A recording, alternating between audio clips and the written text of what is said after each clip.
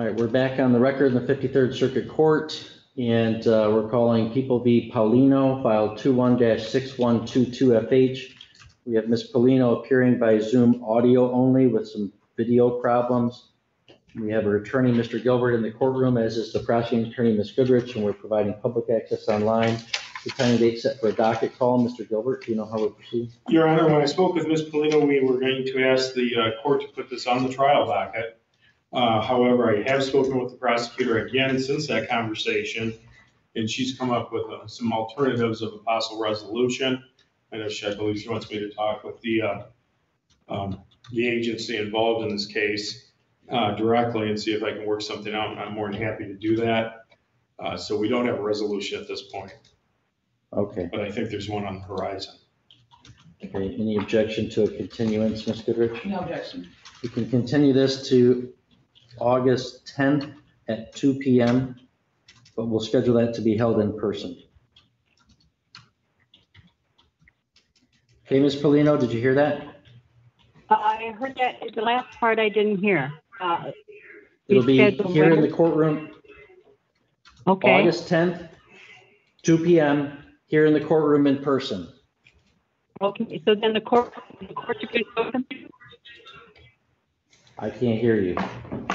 The court will be open, so we go right to the court? Yep. Okay. Okay. Okay, see you then. Okay. Am I done now? Yep, you're done. Have a All good day. Bye-bye. You too. Bye-bye. Let's call People v. Caleb Stewart, two file numbers 21-6067 and 6085FH. It's the time and date set for sentencing. And Mr. Stewart has been participating in our recovery court program and is scheduled for sentencing today into the recovery court formally. And sadly, though, he's not here today. Mr. Gilbert, do you have any information about that? Your Honor, we've been trying to contact him. I saw him as recently as last week in our recovery court, and so I'm not too sure why he's not here today. I did contact one of his contact numbers. They said he was having an issue with his phone, that it broke, and that he had to get insurance for it. She was going to try to relay a message to him by instant messenger. However, he's not here. However, I don't understand any reason other than an oversight that he wouldn't be here, because this is what he's wanted for quite some time. So I'm slightly confused. All right, well, we are scheduled for a recovery court weekly review hearing tomorrow morning. Ms. Goodrich, any objection to us seeing if he appears tomorrow morning and we can sentence him at the end of that hearing? Or? No objection. All right, so I'm going to give him until tomorrow morning. If he's a no-show tomorrow morning, we'll have a warrant. Understandable. All right, and then there's a Kiana. Let me see who that is. Kiana's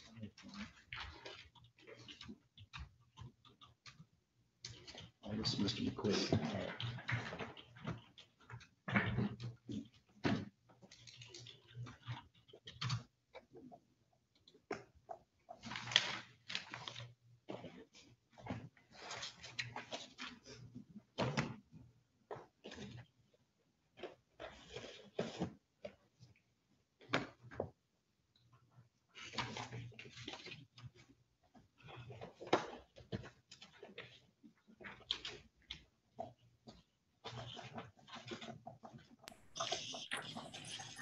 Can you hear me, Your Honor? Yes. All right. Are you Mr. McQuaid? Yes, Your Honor. All right. So we're calling the case of People versus Cameron McQuaid, file 18-5564FH. Mr. McQuaid is appearing by Zoom video. And this is the probation agent's motion to extend probation.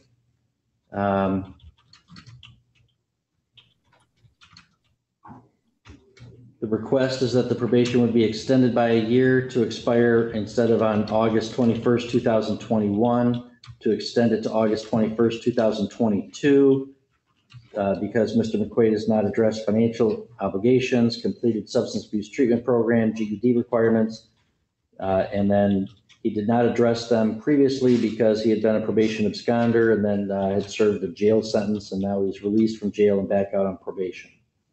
So, Mr. Gilbert, are you here on that case? Your Honor, I don't know necessarily. I did try to get a hold of Mr. McQuaid so I can discuss it with him. However, none of the numbers that I had worked any longer. So I'm here if the court wants me to. Okay, well, it's unclear from the probation or from the criminal justice reforms whether indigent defense would be provided at a motion to extend probation. We had taken the position that we certainly would if people want that. But Mr. McQuaid, let me just ask you here. So we had some issues on probation, and then you had a violation and had to sit some time. Now you're back on probation. Looks like there's still some things you need to do. Do you have any objection to us extending your probation 1 year to August 2022 to give you time to complete those things and possibly discharge successful? Your Honor, I was going to ask if there's any way I could possibly get off probation and still address my court fines and stuff like that. Well, it's not just fines, it's substance abuse treatment, GED. Have you done those things yet? I actually did 3 out of the 4 GED tests, Your Honor. I'm currently trying to get an appointment set up for the math GED. All right. Have you successfully completed a course of substance abuse treatment?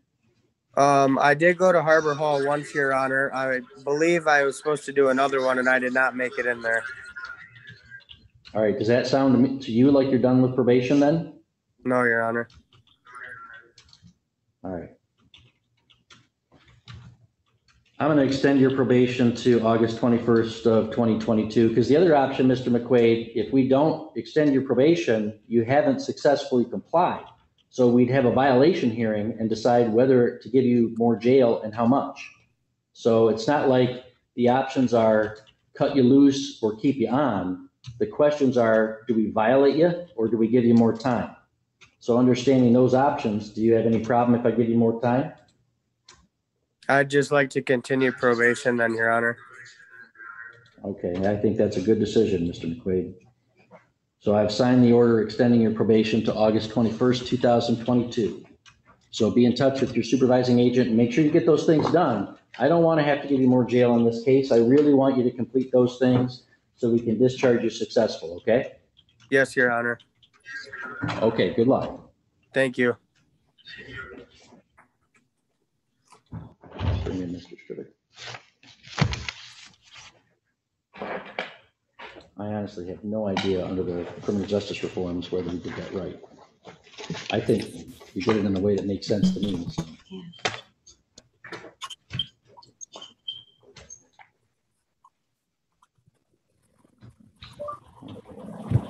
Oh no. Mr. Strivick, can you hear me?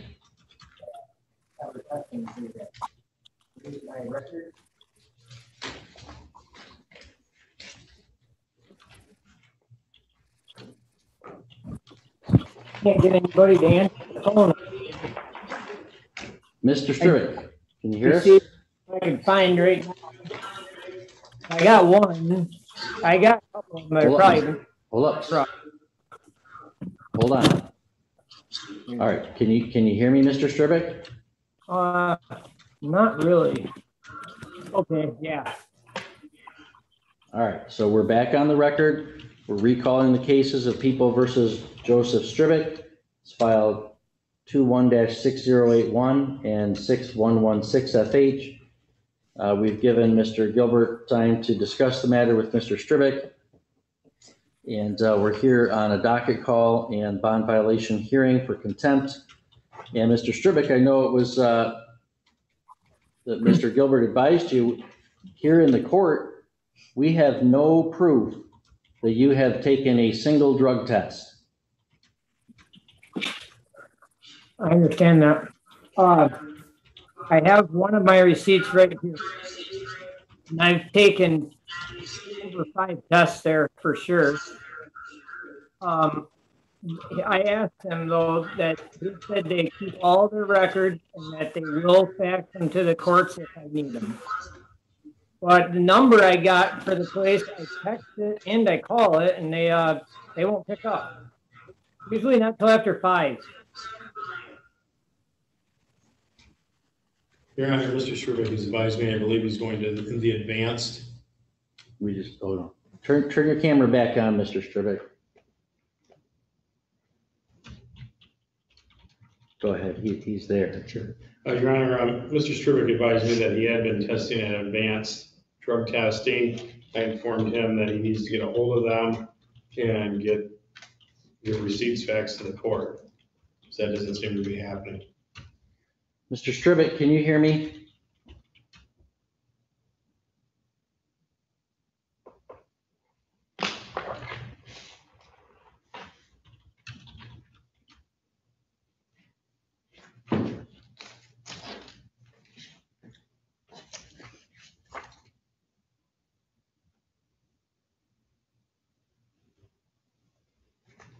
We seem to have lost him. I'm going to add this to next Tuesday's docket at 3:40 in person.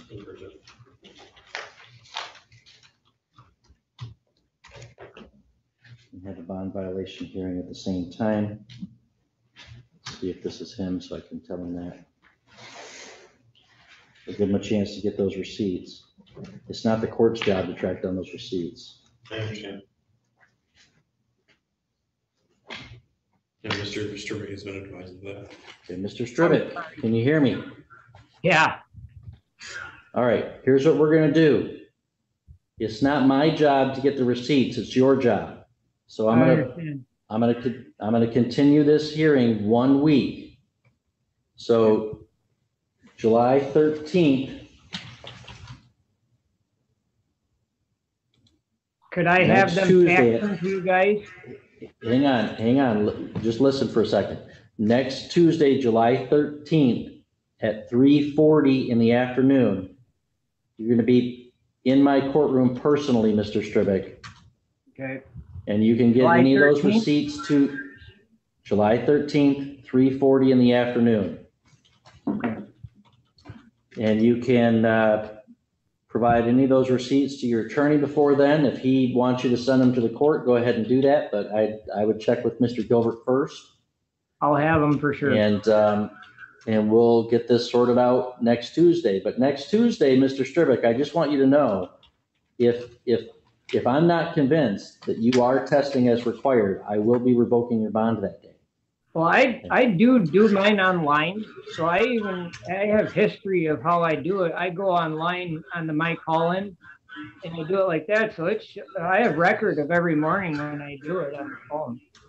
Okay. I don't call the number. I do it all online. Okay, I'm just letting you know, we've got to make sure that you're testing as required, okay? So get that information to Mr. Gilbert. I'll get everything I can together. Yes, yeah, we got to have the test results, Mr. Stribbeck, not just that you were calling in. We don't have any of the test results. Yeah, I mean, I don't know. It's out of my hands. I'm just going to go to him and tell him I need them because, I mean, I just pay him the $20 and he gives me a receipt. I got them. Well, let me tell you, if the agency that you're going to is not getting receipts to the court, you might want to think about going to somewhere else to get tests. There are 3 agencies in town. If one of them is not helping you out. Yeah, you're right. I would switch agencies before I go to jail for somebody. Yeah, I agree. Yeah, I will. I'll start going to the one in town. That's your job to sort out, not mine. So you've got to prove to us that you're testing as required. So we'll see you next Tuesday. I have been calling it and I have been testing. I just got to get the paperwork from them guys. He says they have it, and if I ever need it, I'll get it. Okay. All right. We'll see you next Tuesday at 3:40 in the courtroom, Mr. Sturley. Okay. Thank you. Okay. All right. And I believe that concludes our docket this afternoon. We'll put over Mr. Stewart until tomorrow morning at the conclusion of recovery court. Thank you, Your Honor. All right.